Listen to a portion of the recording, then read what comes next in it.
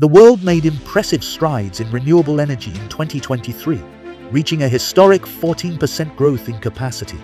Solar energy continues to shine, driving much of this progress. Meanwhile, nuclear power is experiencing a revival, with new projects coming to life.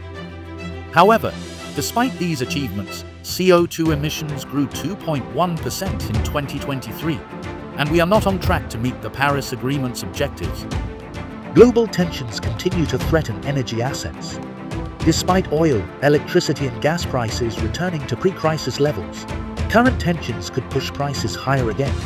The pace of renewable development isn't fast enough to close the gap. Urgent action is needed to avoid the worst impacts of climate change. We need to make several key investments. Invest $3.5 trillion every year into low-carbon technologies. Continuing to accelerate solar and wind. Triple global nuclear capacity to ensure stable, low-carbon power. Increase the flexibility of our power grids and improve energy storage solutions. We also need to embrace new market mechanisms that promote innovation.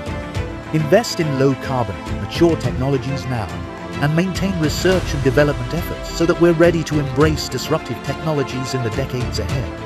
Explore these challenges and how we can solve them in the 26th edition of our report, World Energy Markets Observatory.